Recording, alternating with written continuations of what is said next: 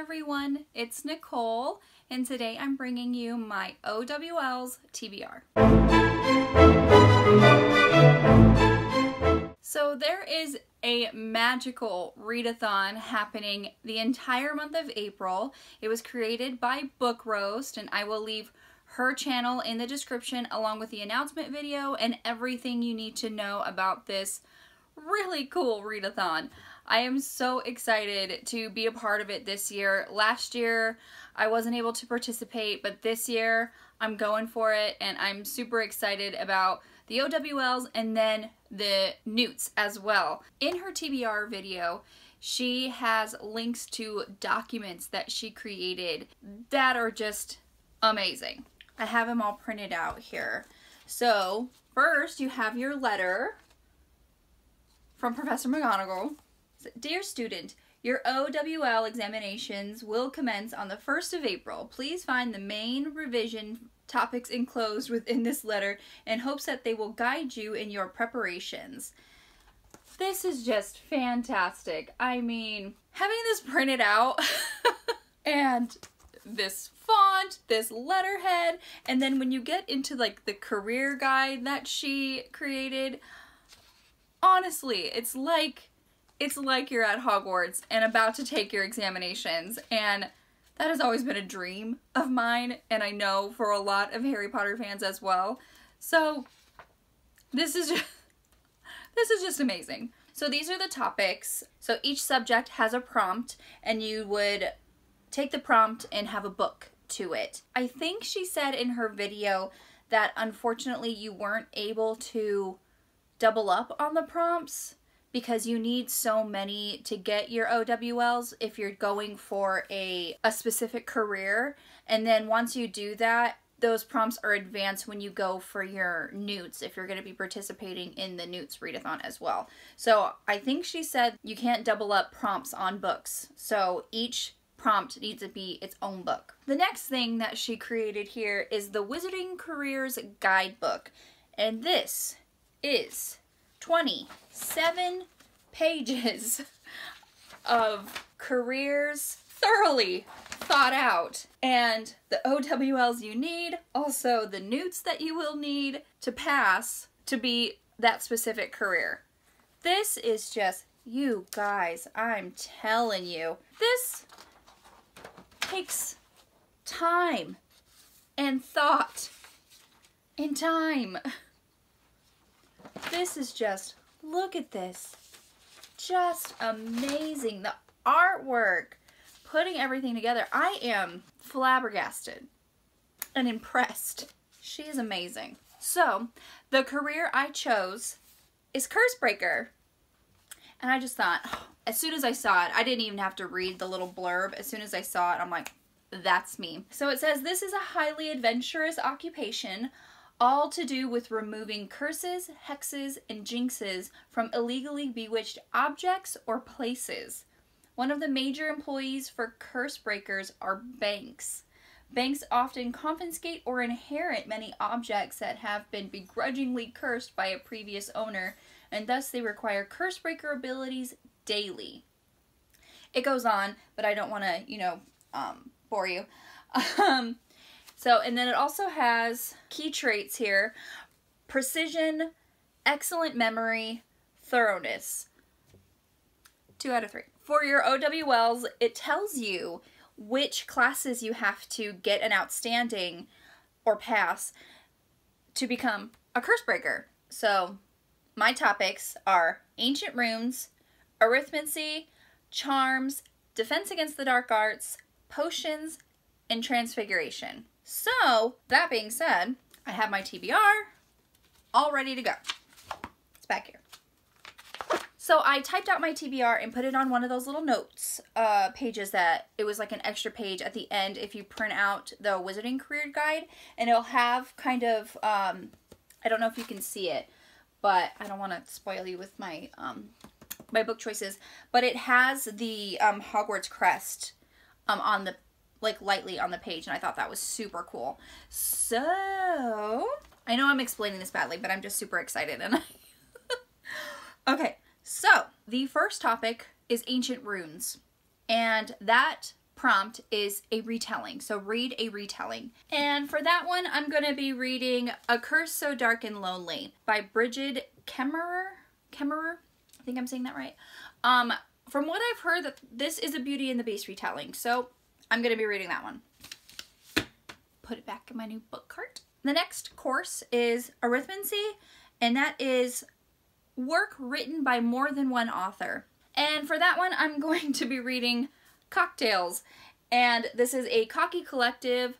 For those of you who were on Twitter or followed this hashtag Cockygate last year, you'll know what this is. For those of you who didn't, some author in the romance community tried to trademark the word cocky, so no one could use it in titles or a series because that was the name of her series. So it didn't work out too well for her. This is an anthology of authors that have works with cocky in the title or the series. And when people bought this book, all net profits will be donated to authors already impacted by creative obstruction. 10% went to the authors. And Romance Writers of America, RWA, which is a very big organization in the romance community. 90% went to RWA as a general donation intended for their advocacy fund. RWA helped a lot of romance authors who were affected by Cockygate get lawyers, settled, any kind of legal dispute that they had with the person who was trying to do this. So, of course, I wanted to help out any way I could, so I got this gigantic anthology, and honestly, this is obviously work written by more than one author. I don't know why I'm doing this to myself. Oh my god. The print. Spoiler alert, this is toward the end, but look at this print. It's tiny. Holy. Okay. 802 pages. Oh, it's floppy. Okay. I don't know why I'm doing this to myself, but I'm going to read this book because I've had it, for a while now. I gotta do it because if I don't read it, I won't pass. And then I won't be able to take my notes, and then I won't be a curse breaker. So, I gotta read this. Okay, so this is for my arithmancy course, work written by more than one author. I'm probably gonna regret that. God, that's heavy. Ugh. Next one, Charms. And for that course, the prompt is read an adult work. And again, for that one, I'm gonna read The Priory of the Orange Tree by Samantha Shannon. I'm going to be buddy reading this with one of my in real life book club members and Kelsey over at Hardback Haven. And again, chunky book. I don't know why I'm choosing the chunky books. Honestly, I probably didn't think this through all the way. But look at this cover. It's gorgeous. But I probably have to do something like this with the cocktails. Just to be able to, if I read a little bit every day, I'm going to have to do that. Because these two books, just right off, did you hear that? Right off the bat, these two books, holy moly. Just going to test my superpower, y'all. Okay, my next one is Defense Against the Dark Arts, Reducto. Title that starts with R. So for that one, I'm going to be reading Roar by Cora Carmack. I've read one other book by Cora Carmack, and I can't think of it right now. But this was recommended to me by Elliot Brooks. I love the cover. It's gorgeous. Ooh, I like that. I like that purple. Oh, it's gorgeous. And honestly, I'm glad it's not even over 400 pages. All right. Next one. Potions. And the prompt for that is next ingredient. Read a sequel. And for that one, I'm going to be reading Siege and Storm by Leigh Bardugo. This is the second book in the Shadow and Bone trilogy. I read Shadow and Bone, I want to say 2 years ago. And I did like it. I just never moved on. So with this prompt, I think this is just perfect. So I can finish this trilogy and finally move on to Six of Crows. Next course is Transfiguration. Sprayed edges or a red cover. Now, I honestly think I only have one book with sprayed edges. I've read that book already. So, I have to read a book with a red cover. So for that one, I'm going to be reading The Wrath in the Dawn by Renee Ahdieh. I mean, I don't really know a whole lot about it. I just know that I really like this cover. So if you've read this book and you loved it, hated it, let me know in the comments, because I'm going in really blind here. So that's it. That's all that I need to be a curse breaker. And just because I'm an overachiever, I am going to do all the other courses as well. So here we go. The next course is astronomy, and that is read a book with star in the title, and that is Stars of Fortune by Nora Roberts. I've been trying to read this book for a while, guys. I think I put this as a book in a previous TBR for a readathon, but I ended up choosing something else, and then I tried to make it a pick for my Romantics at Hart book club. No one voted for it, so I'm on my own, I guess. But I really love Nora Roberts. Love this cover. I love it so much. And so I really cannot wait to read this. The next course is Care of Magical Creatures. And the prompt for that is to read a book with a land animal on the cover. And for that one, I'm going to be reading the one and only Ivan. And there is an elephant and a gorilla. Slowing it way down. This is a children's book, hopefully. Oh yeah, this is not going to take me very long at all. And that's what I like, because I have two very chunky books in my TBR.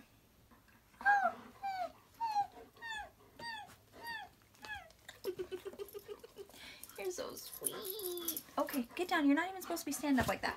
Okay, lay down. The next course is Divination, and read a book that is set in the future. For that one, I'm going to read The Darkest Minds by Alexandra Bracken. I was supposed to read this before the movie came out. I didn't end up doing that. I still haven't seen the movie, so it's all good.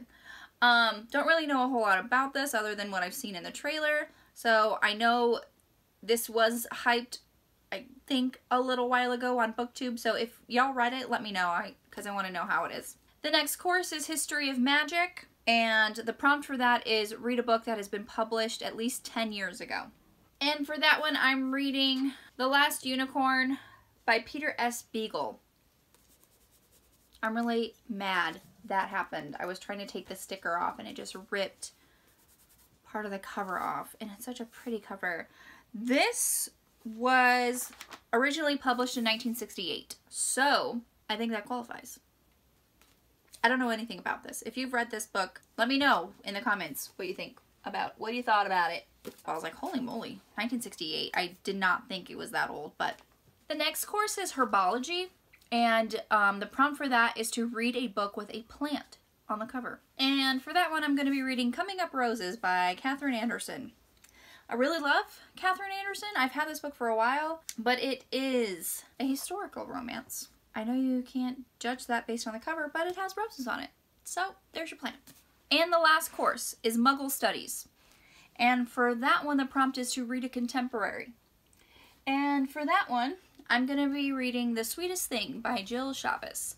This is the second book in a Lucky Harbor series. We read the first one for the Romantics at Hart book club, and that one was called Simply Irresistible. Loved it. Glad to be continuing on with the series. Alrighty, so that is my TBR for the o.w.l.s magical readathon happening in April. If you liked my video, give me a thumbs up. Comment below on what you're planning on reading, or if you're participating in the o.w.l.s readathon. I would really like to know, and watch your TBR video. And I am so excited for this to start April 1st. And you can follow me on all the social media platforms. The links will be in the description box below. I'll see you next time, avid readers.